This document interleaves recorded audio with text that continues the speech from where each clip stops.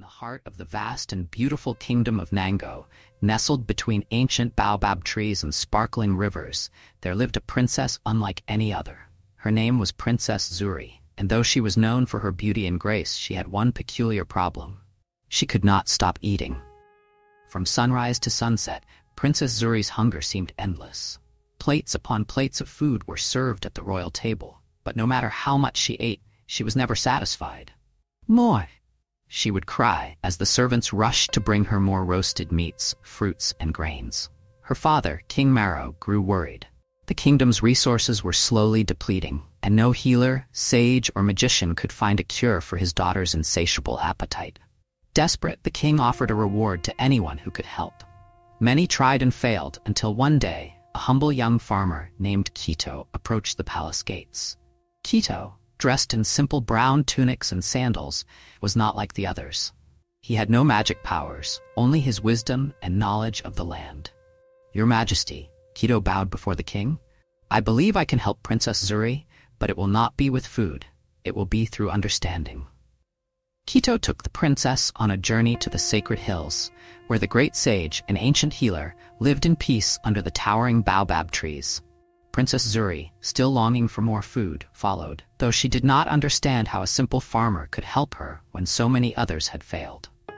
Upon reaching the sacred hills, the great sage, his long white beard swaying in the wind, spoke softly. "Your hunger, princess, is not of the body, but of the soul. You must learn the true meaning of fulfillment." Though Zuri was confused by his words, she agreed to continue the journey with Kito. As they traveled through the kingdom, she saw the people living simple lives. Farmers working their fields, families sharing modest meals under the sun, children laughing and playing. For the first time, Zuri began to see the beauty in simplicity. One evening, as the sun set behind the rolling hills, Kito and Princess Zuri sat under the shade of a great baobab tree. They shared a simple meal: fresh fruit, bread, and water. As they ate, Zuri looked around and felt a sense of peace she had never known before. For the first time, her heart was full, and with it, so was her stomach. She smiled at Kito, realizing that her hunger had never been about food. It had been about finding connection, purpose, and contentment. From that day on, Princess Zuri returned to her father's palace, not as the princess who couldn't stop eating, but as one who had found true fulfillment.